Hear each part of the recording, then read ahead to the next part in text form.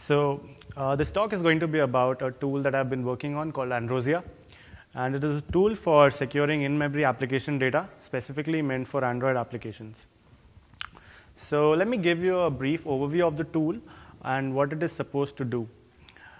This tool is a static code analyzer which goes through your code and tracks object instantiations.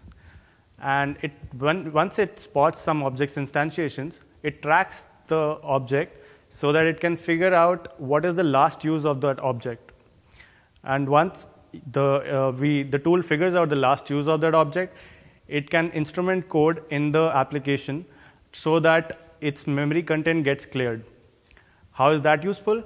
So let's just assume that that object contained sensitive information, and you don't want the code to maintain that sensitive information throughout the lifetime of your application. You would like to clear that memory as soon as it is last used in the code. So this is what our tool is mainly about. Let me go through a quick introduction about myself. I'm Samit Anwar. I work for the product security team at Citrix R&D. I'm a web and mobile application security enthusiast. I've spoken at a bunch of conferences, including IEEE Services, ACM MobileSoft, IEEE CloudCom, and CoCon. So you can reach me via my email, samit.anwar@gmail.com if you would like. You can tweet at SamitAnwar1 as well.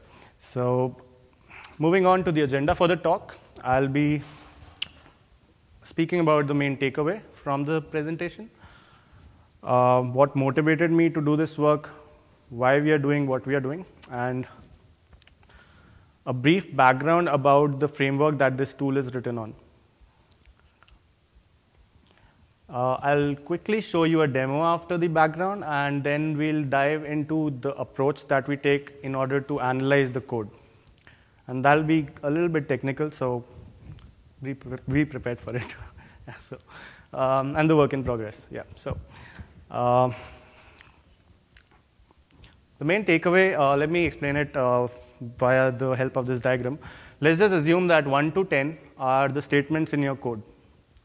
And at number 3, you see that a variable x is being defined. And let's just assume that the x is being initialized with the object initialization. And at statement 5, it is being used. So the idea from this diagram is that before statement 3, x never existed. So we can say that x was dead between 1 and 3 statement. However, x was initialized at statement 3, and it is being used as statement 5. So we can say that it is live from the time span from the statement 3 until 5.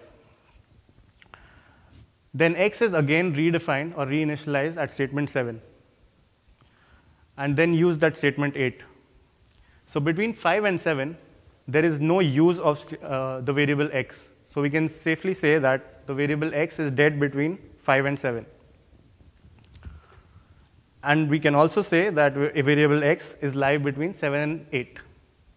And it is dead after 8.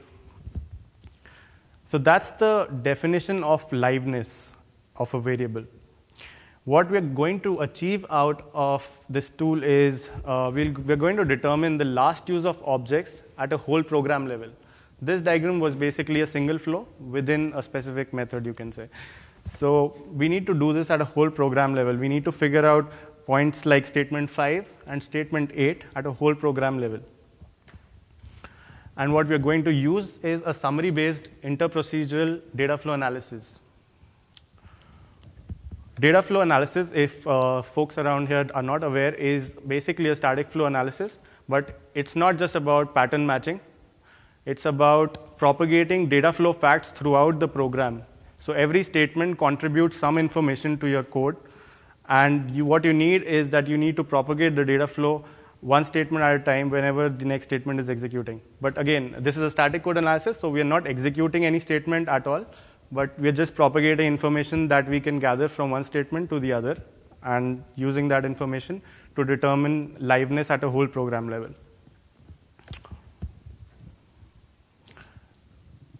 So devs want to ensure that objects' memory gets cleared. This comes after their first priority, which is to make the code work. But nevertheless, they want to do that. And the myth is that the garbage collector will handle it. However, that's not true, because the scope of garbage collector is very limited. And as you all know, the garbage collector works on the mark and sweep algorithm.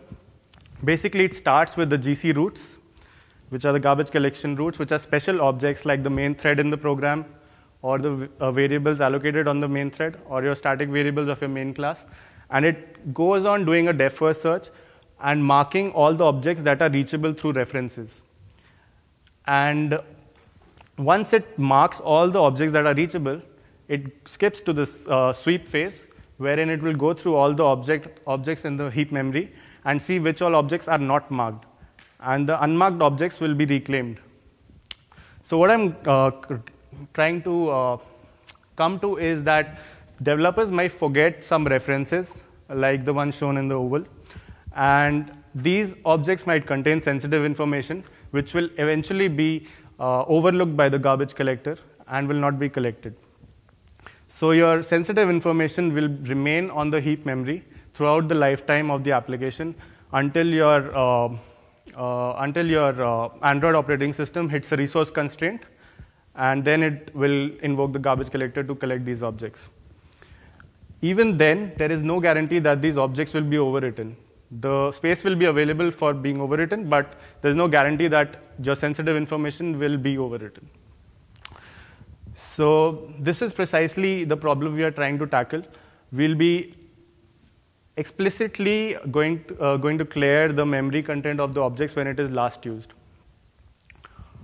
So in our tool right now, we are focusing on string builder objects, but it is very straightforward to extend this tool to any other kind of objects. So unused but reachable string builder objects may contain sensitive information, and a heap dump will reveal that sensitive information. So don't just rely on the garbage collector to clear sensitive content, but destroy by overwriting all critical data. So Java security package has some classes which provide, like the keystore.password protection class, which provides a destroy API. I hope it's clear. So it provides a destroy API. But again, the onus of calling this API is up to the developer. He might even forget to call this API, or he might call it at a stage very late in your program. So that's what we are trying to do. We are automating this process where we'll figure out this is the last point where your object is used. I'm going to instrument the code, or there are two modes of our tool, where in one mode we can instrument the code for you, or in the second mode, we can just provide feedback to the developers that this is the point where you need to call the destroy API, or you need to destroy the object.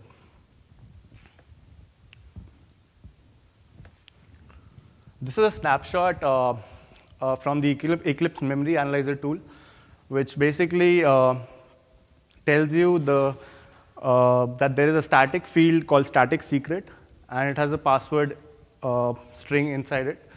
And this is a snapshot of the heap taken before optimization of the code. And once we instrument the code, at the same point, we take a snapshot again, and you'll see that the password is not anymore present.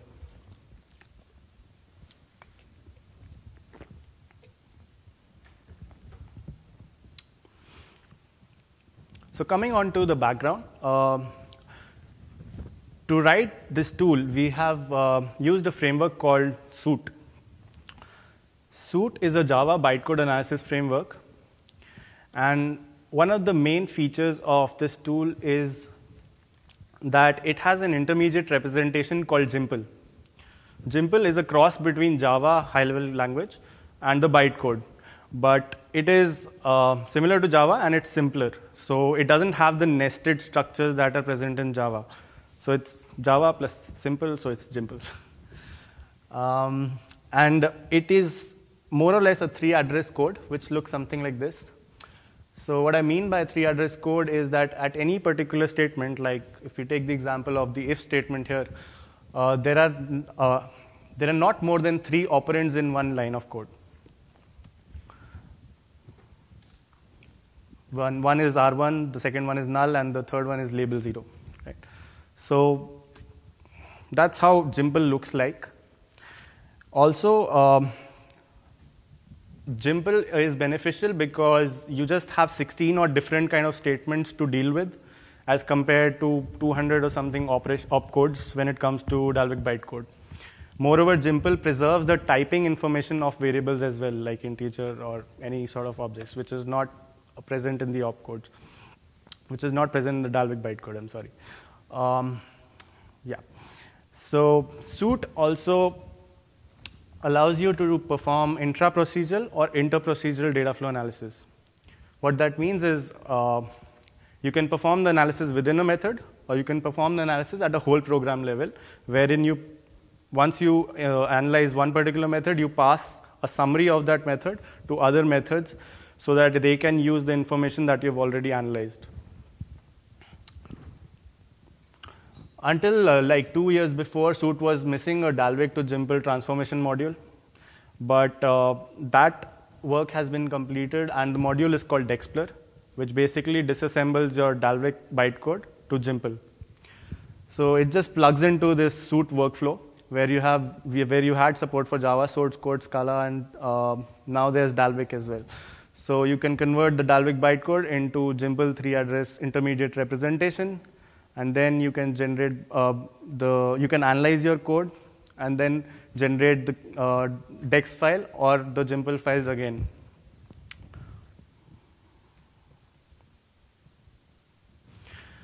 So another tool that we had plugged into our tool is called FlowDroid, and there's a very specific purpose we use this tool for, which is to generate a dummy main method. Unlike Java applications, Android applications do not have a main method. And FlowDroid generates a dummy main method for you.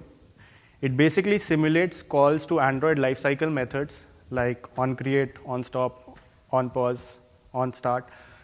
And it also simulates calls to user-driven events, callbacks meant for user-driven events like on key pressed, on press, on click.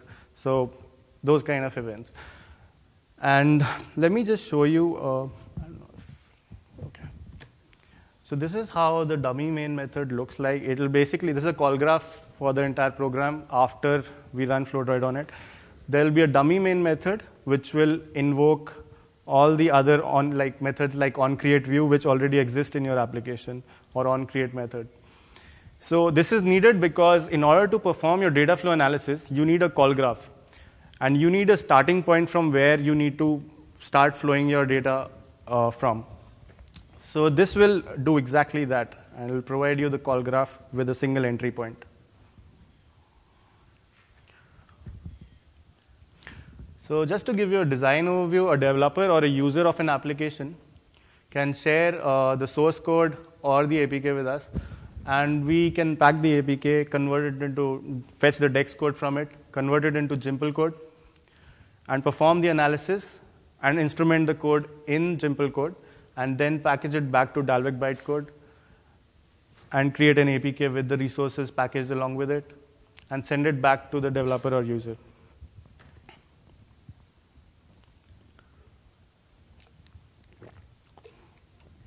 So string builder objects can exist in multiple scopes. What I mean by that is that they can exist as local variables in a method, wherein their scope is limited to this particular method only. Like here you see XYZ are being instantiated, like XYZ are being reference variables pointing to string builder objects. SB stands for string builder. So you have a secret password that is being assigned to X and Y.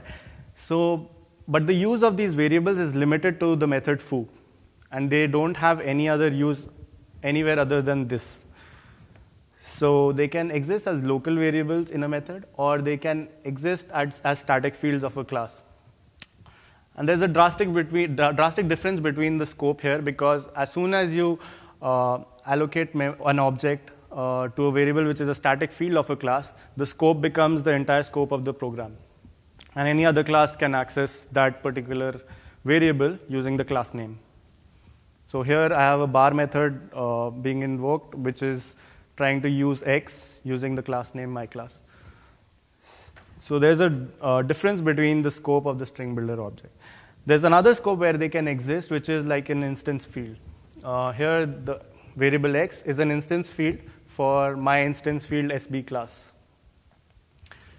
And now the scope of this particular field is limited to the scope of object of the class encapsulating it, which is my instance field SB. So whenever obj, which is the object that has been instantiated for my instance field SB class, goes out of scope, you cannot access X anymore.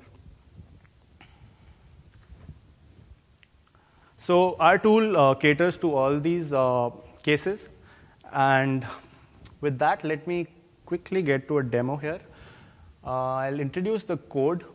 There is a user class which defines the static string builder field, which is called static secret. And then there is the main activity class with the onCreate method, which instantiates the string builder object with value password. And in the check static class, we are calling the useStatic field from the onCreate method. And that useStatic field basically is using the static secret variable. So there's the use, and then we are calling bar again. So bar, inside bar, we are using the static secret once more.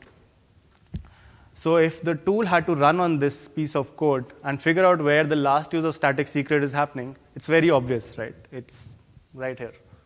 There's no further use of the static secret field. So you can instrument the code right after this statement and clear the content of static secrets object. However, that's not how simple life always is. There can be loops as well. And with static fields, the problem is that if the bar method is in a loop, you cannot instrument the code after the println statement of static secret inside bar.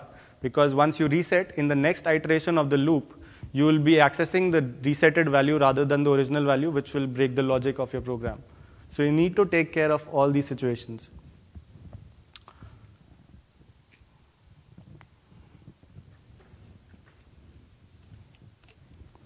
So this is the same code. The main activity class basically instantiating the string builder with password, and then you're calling the useStatic method, useStatic field method of the checkStatic class.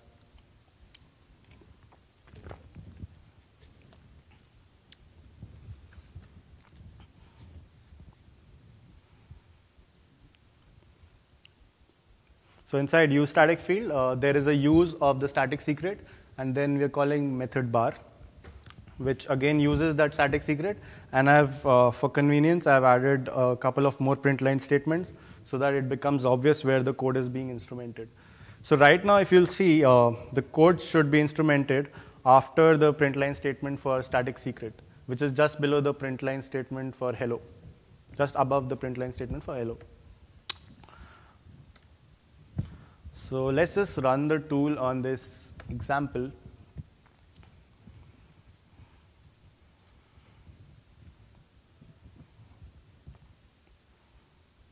So all this method, this is the dummy main method I was talking about. So suit generates, the Floater generates this dummy main method for you. It's actually in Simple, so we don't need to really go through it right now. And the output format for the current configuration for the tool is set to Jimple, so that we need to see where the code is getting instrumented. Alternatively, we can set the output format as dex, which will give you an APK file as an output.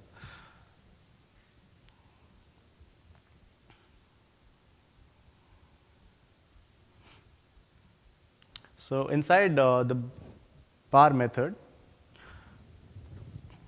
you'll see that there's a println statement for hello in line number 38, which is at the bottom of the screen. And the code has been instrumented just before this in line number 36, 34, 32, and 30. So what we are doing essentially is that getting a reference to the static secret,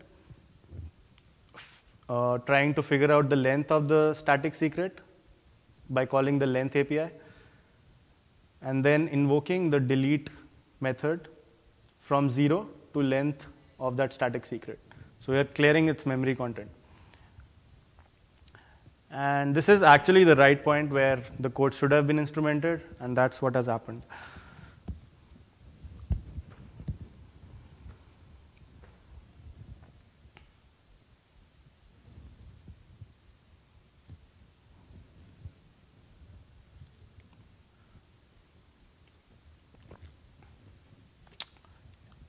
So if I had introduced a loop inside the bar method, like this one, I'm just uncommented an existing loop, the instrumentation point would change, and now it would be right before the buy statement, the print line statement for buy. Because it's a static field, right? You can't reset it within the loop, otherwise in the next iteration, you're going to use the resetted value.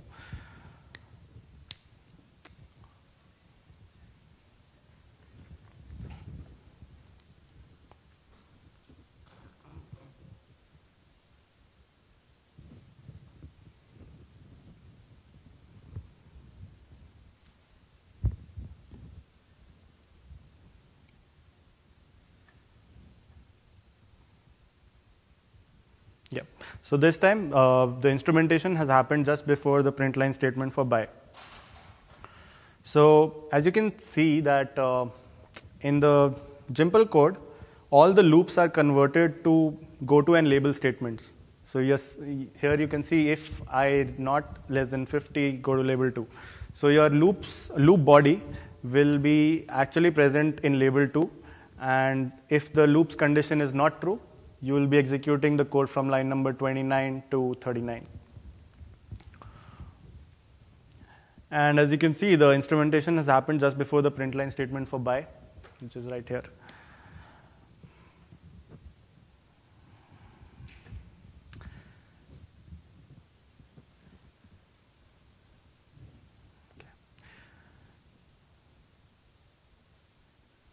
So similarly, we could have loop around the bar method call, and again the instrumentation would be happening inside the useStatic field method before it returns. So you get the idea, right? I'll probably skip this portion and then give you another demo on this one. Yeah, this.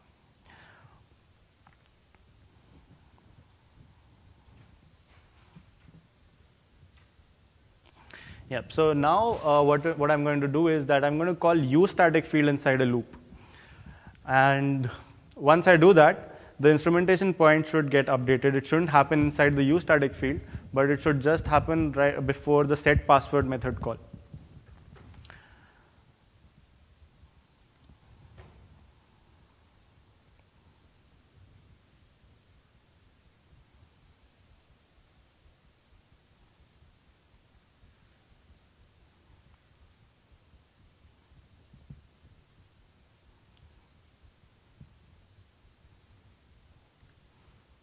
And as you can see, again, from line number 74 to 78, you have the instrumented code. And that is right before the API call for setPassword. So what I'm going to do next is introduce another use of the static secret string after the setSecret method call, just outputting it.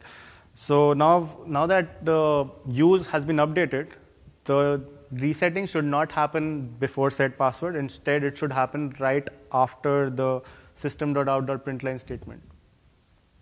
So yeah, here's my println statement, and this is at line number 82 is the println statement, and I'm instrumenting code after that just before the onCreate method returns.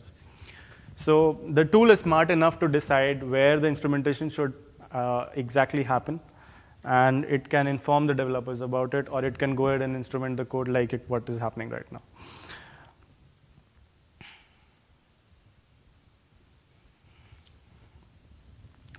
So we've seen what the tool does, but we still don't know how it is happening. And let me just dive into that. So in every line of code, you have a lot of information. And if I had to be pedantic about it, in data flow analysis community, we call them data flow facts. So, but we are interested in a specific data, which is the liveness data of variables. And the next few slides are going to cover how we'll formally define live variable analysis, how are we going to compute summary for every method, which will tell us information about a method. Basically, it will tell you what variables are defined in that method and at what statement inside that method they are last used. So the summary will look something like this. Every method will have its own summary. So summary of foo will tell you that there is a variable x whose last use is happening in this particular blue statement, if y.length is less than x.length. So the summary would look something like this. And we'll do this for all variables inside the method and all methods in the entire application. How do we generate the summary? We compute something known as def and use set, which is a definition and use set. And we are going to use the definition and use set to compute live variable entry and exit set for every statement. Even the def and use sets are computed for every statement. And we're going to compute LV entry and exit for every statement using def use sets. And once we have the LV entry and exit sets, we're going to use that to infer the summary for every method. Basically, the summary will contain last usage point for all local variables and static field references within the method. And then we'll see how can we use the summaries computed for one method to compute the last usage point of that static field reference in the whole program.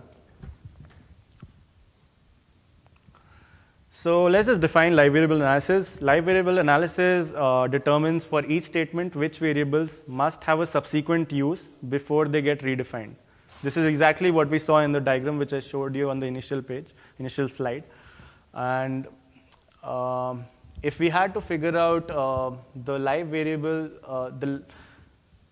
so the last usage point of a variable can be equivalently called the last statement where that variable was live. And in this particular code, if you see, the last usage point of variable x is this blue statement, y.length is less than x.length. It is not being used beyond this statement. It is being defined here again, but it's not being used. So, yeah. And similarly for y, the last use is happening at statement 5 and statement 6.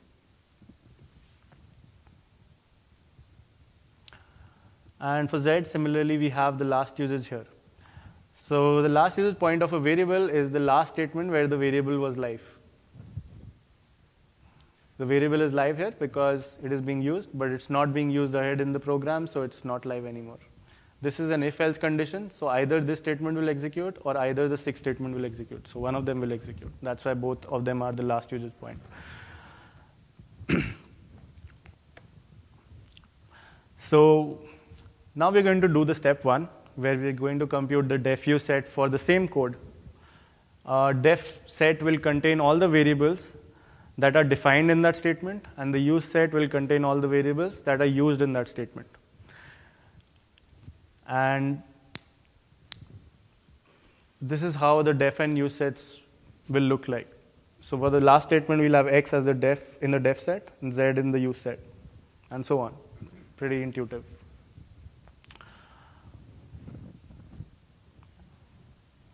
So once we have the def and use set, we are going to compute the live variable sets for every statement. And the way we do it is using a backward flow analysis. So what I mean by that is that the live variable analysis sets will be computed in the reverse order of program execution. So we're going to compute LV exit of the last statement first, which will be phi because there's no variable which will be used after the last statement. So we can safely assume that the live variable exit set for 6 statement will be phi. And then we're going to compute LV entry 6, then so on we'll go up in the program reverse program execution order. And whenever we reach a branch condition, we're going to take a union over the entry sets of the successors. So we're going to take the union over LV entry 3 and LV entry 4 and pass it on to LV exit 2. So that's how the data flow facts flow. If I had to express them as equations, it will be something like this. This is exactly the same thing which I mentioned over the previous examples. If the statement is the last statement of the body, then the LV exit set will be phi. Otherwise, we'll take a union over the successors of LV entry.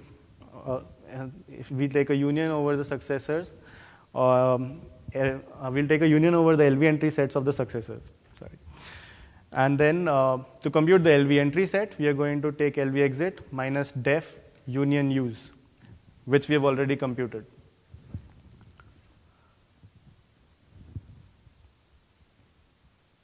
So as I said, LV exit of the last statement is always 5. So we have that in the table there, right besides the 7 number. And now we are going to compute LV entry. So LV entry will be LV exit minus def union use. So that will be 5 minus x union z, which will be z. And so on, we can do this for every statement. And what we'll notice here is that in the live variable entry and exit columns of the table, if a variable disappears from the entry to the exit set, that means that was the last use of that variable. So as you can see in statement number 5 and 6, y is disappearing from the entry to exit set.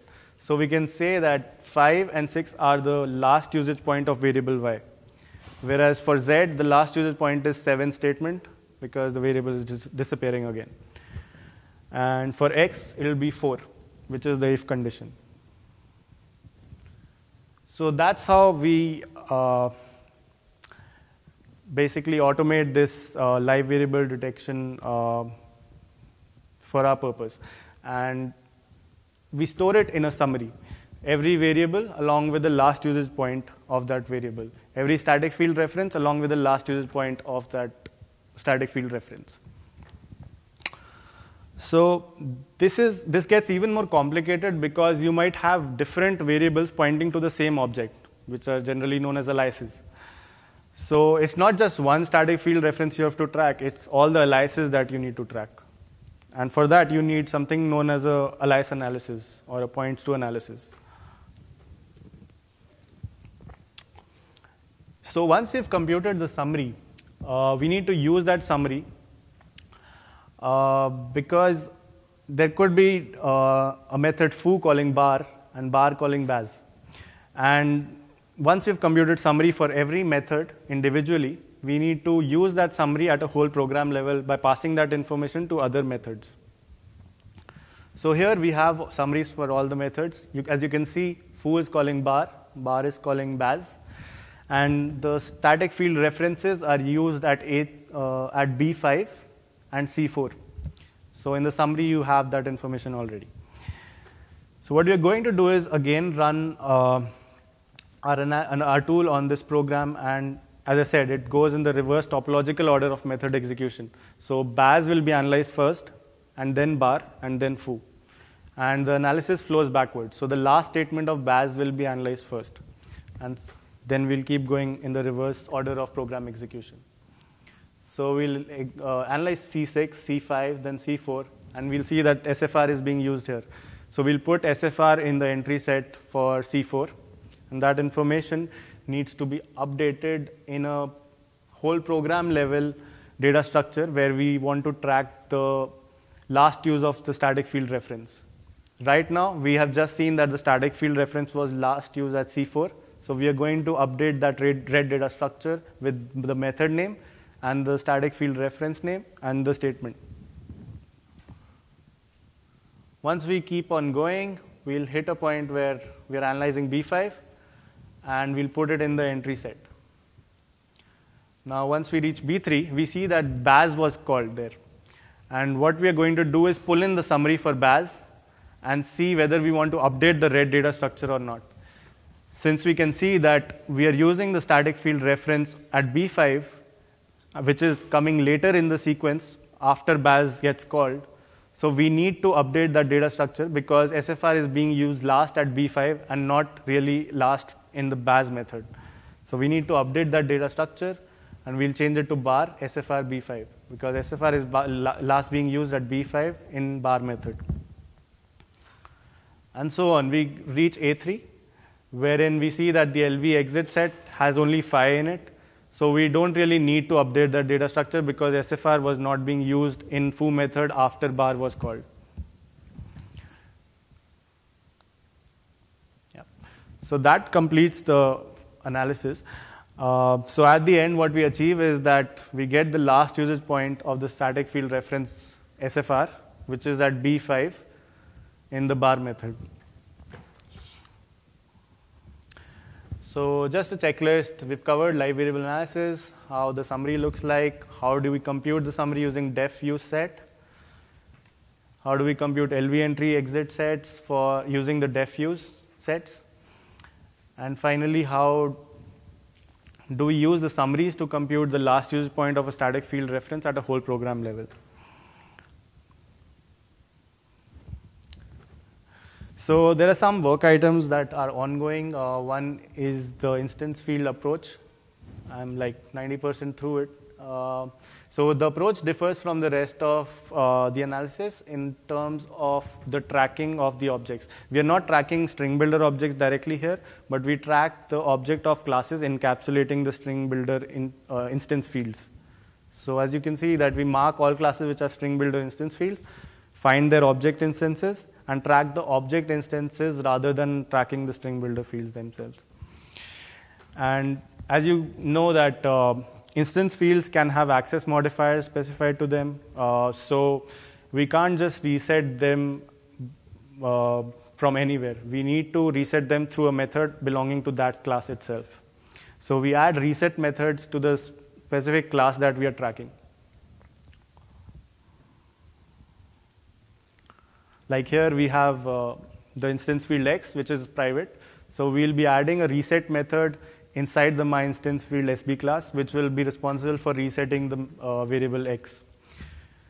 And instead of tracking the string builder X, we'll be tracking OBJ, which is the instance of the class myInstanceField SB.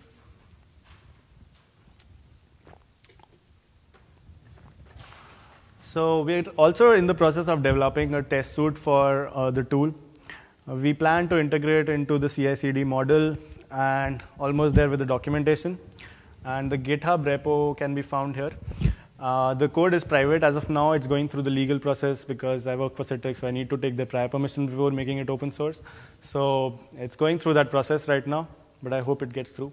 So yeah, that's the talk. Yeah, thank you. Some reference to go through. Yeah.